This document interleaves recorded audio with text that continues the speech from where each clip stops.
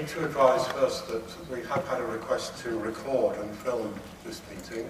So I need to advise anybody who is recording or filming the meeting that fine to record and film us in the presentation, but you are not allowed to record any individual audience members unless you have their written consent to do so. Sean, my name is Bob Blackman, you know me well. The question I have is that, it's two-part really. Part of the infrastructure shows all these different roundabouts, and one would assume they would all be built at the same time as the Junction 10 improvements, so that it will work together, if you see what I mean, rather than being done piecemeal. And at the same time, Mark mentioned that the BRT, rapid transport, would go North Hill, Trinity Street, which doesn't seem to make much sense to me, where perhaps Wickham Road would be an easier route. So that's my question, is whether about the infrastructure and where the BRT would go. While the whole planning application is what's called an outline application, which doesn't show a great deal of detail, it's really just about principles. The element of it which is in absolute detail is the Junction 10 works. So in terms of how they work and construction and how they link to BRT, perhaps you can add something. I'm probably going to come back across here and go back a couple of slides, I think. Okay, so sequence 1, the blue roundabouts, or the blue lines at the bottom there, show the highway infrastructure that's under construction. So you can see there that Junction 10 and the roundabouts that go to just to the north of that and run parallel with the east-west link through to the A32 all come together at the same time. So you'll get from Junction 10 through to the A32 all as part of that one piece of highway infrastructure. The roundabout just to the north of that is the central roundabout, which goes into the district centre and the east side of the A32. That comes a little bit later, but it wasn't, or it's not, I understand, crucial for the delivery of the motorway junction. In terms of the BRT route, that is the route that's currently proposed to take you into the town. The applicant has done some extensive discussion at pre-application stage with the county council and had some initial conversations with bus operators. And to provide a bus rapid transit, so it's all about the frequency and the comfort and the speed of service that the BRT needs to provide. The quickest route into town is through Park Lane, Trinity Street, and down onto West Street. And there's been ongoing discussions as to the most appropriate route, but to get the service frequency to service the site, that's the route that's currently proposed before us. We are waiting for the final comments from the County Council's Highway Authority on the appropriateness and acceptability of that, but initial comments I understand as that's the preferred route. North Hill, in a way.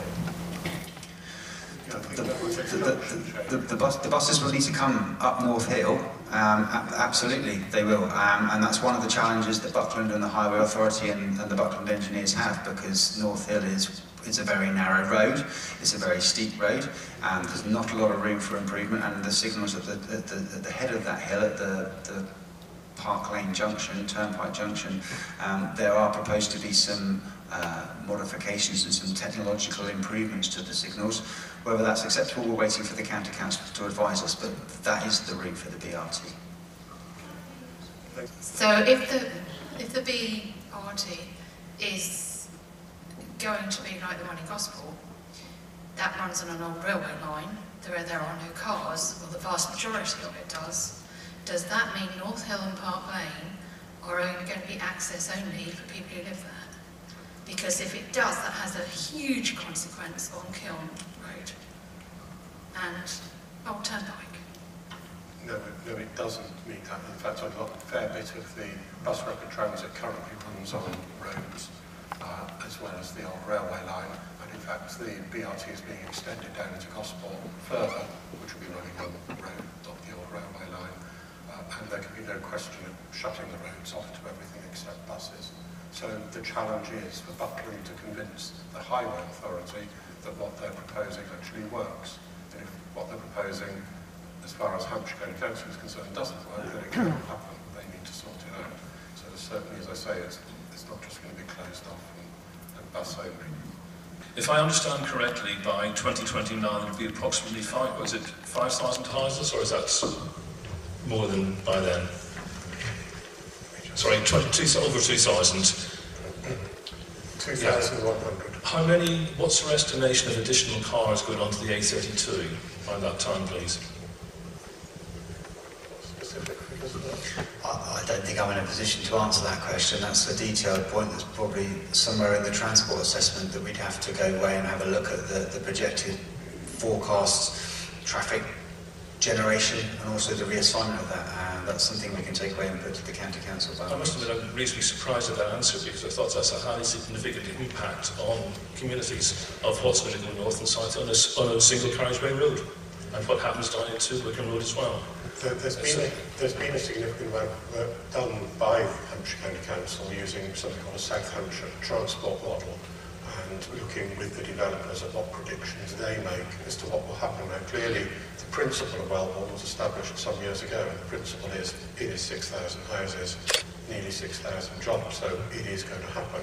In terms of the predictions as to which way traffic will go, Wellborn is intended to be very much south-facing, and the predictions are that the vast majority of that traffic is going to go south on the A32 rather than north on the A32.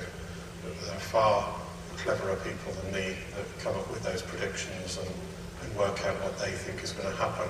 But on the back of those predictions is exactly how the highway is treated and what roundabouts, road widenings and everything else go in, and where existing roads have accesses into Wellborn, such as Knoll Road. Just picking up on a point you said there, if I may, is you said this Wellborn is going to happen. Yes. Full stop. So say that the BRT route up North Hill is seen to be totally impossible. The volume of traffic going on the A32, as you said, will be onto Wickham Road, is just catastrophic. The people who live there don't really matter with the outcome there. That's still going to go ahead. Is that what you're saying, or am I summarising correctly? I don't think anyone's suggesting that anybody doesn't matter. All I'm saying is what we're not here to discuss is the principle of Wellborn, whether it happens or doesn't happen. So the big issues are about mitigation. So it's about what is proposed to improve the existing situation. Of course, Fareham and the M27 are seeing, and indeed M3 are seeing the best part of £500 million spent on road improvements at the moment. So there is a huge amount of mitigation going on for the existing traffic.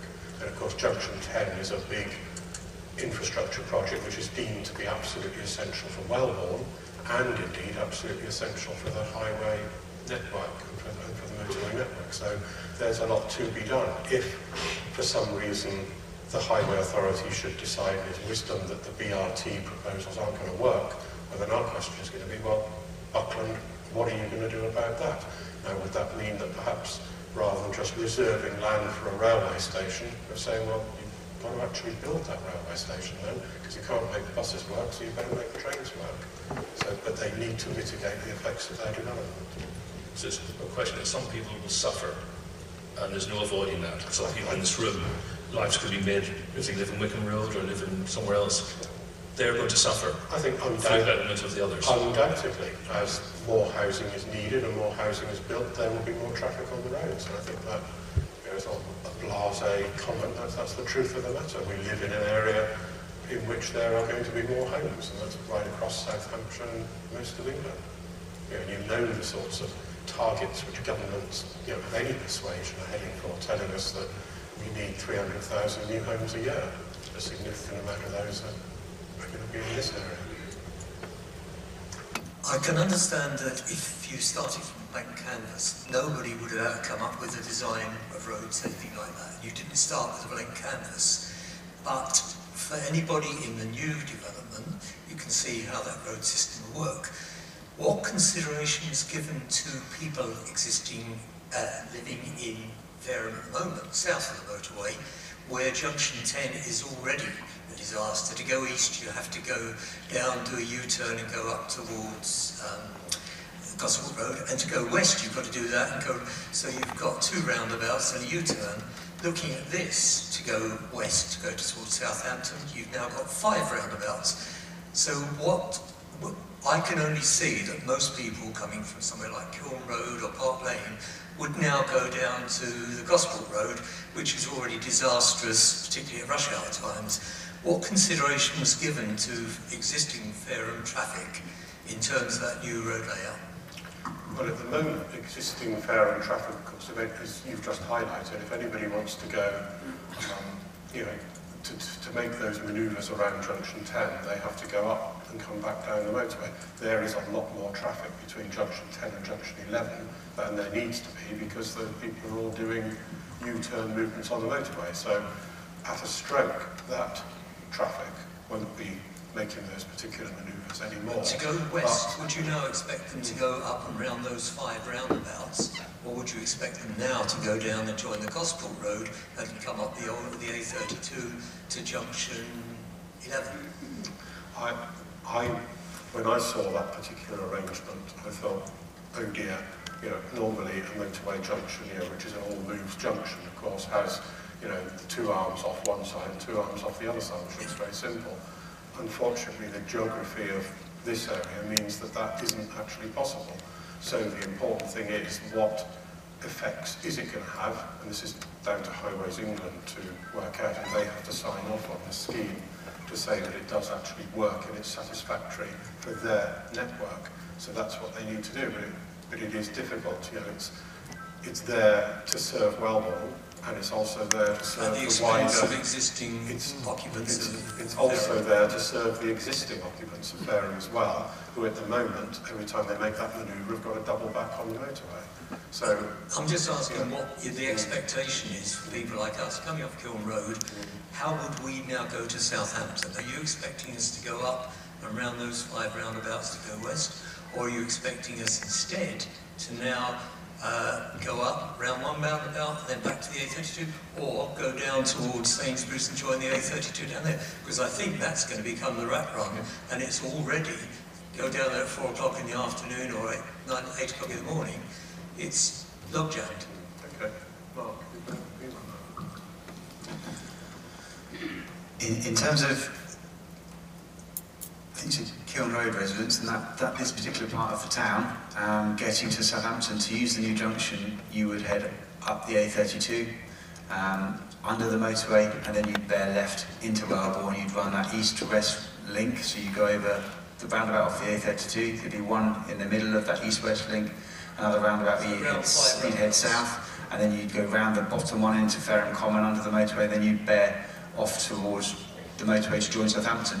I'll go down to Sainsbury's and go around that way. In terms of the alternatives, you've heard from the Leader of the Council about the application putting forward the comments that the U-turning may well decrease in terms of the changes between junctions 10 and 11, and the other modelling of the highway package looks at junction 10, and it's looking at the off-site highway works, the off-site reassignment of traffic. Where is traffic likely to go if it doesn't use that junction? Will it go down to Sainsbury's and try and pick up on the Delby roundabout and picking up on junction 11? All that is being looked at in the model, and that's a strategic regional model, as the Leader of the Council said, but the County Council as Highway Authority have also asked the applicant to do some micro-simulation of individual junctions to make sure that the reassignment of traffic isn't harmful to those existing junctions, both in the current environment and then forecasting in various stages through to Wellbourne being complete. So we've got hopefully interim data as well as the final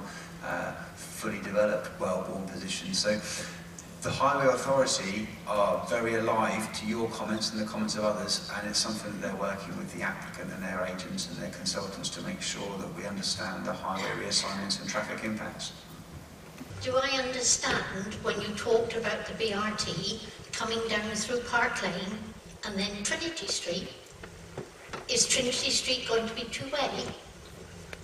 And it's a very narrow road, or do you mean coming along and down Osborne Road South? You're absolutely right, and my apologies. It'll be down Osborne Road South to West Street, and it'll come back up Trinity Street. I realise this is just an outline planning application, but there's no linking of the road network from Funkley into the 5 new roundabouts. If that was included included a link from Funtley to the 5 roundabouts, that would take hundreds of vehicles away from Kiln Road and from North Hill and actually possibly improve things. Would that be worth considering? I don't think it's very likely. I don't know if we have any people from Funtley in here, but I think they might have something probably rather strong to say about that as well. You know, Funtley is looking for a significant buffer between Wellbourne and Funtley, not to actually link Wellbourne into Funtley. So I think the honest answer will be no to that one. It won't be linking into Funtley. And that opposite is somewhat hypnotic to me. Roundabouts, the distance between them is very short. It would be taller than all that like that, but I know the land, the territory, because I use A32 a lot. I'm concerned that the industrial part of it is between the motorway and the roundabouts, and I know that we haven't any indication of local roads, but it's, I think, entertaining lorries in a long line with irate car drivers, this sort of thing. Probably nothing that can be done to improve all that, but it is worrying me. Okay. Right. Well, thank you for that. Obviously, the issues around traffic management will be for the Highway Authority, who have to basically give this sign-off. And they have to say that where the roundabouts are, where everything is, that all works in highway terms. As you heard from Mark earlier, there's a lot of modelling has to go on still, I believe, between the applicants and the Highway Authority. And this, excuse me, regional transport model, which all planning applicants have to rely upon to make sure that these things will work. Because they're going to cost an awful lot of money to put in. That's a lot of private money, but it doesn't really matter whose money, and they're obviously very big on right.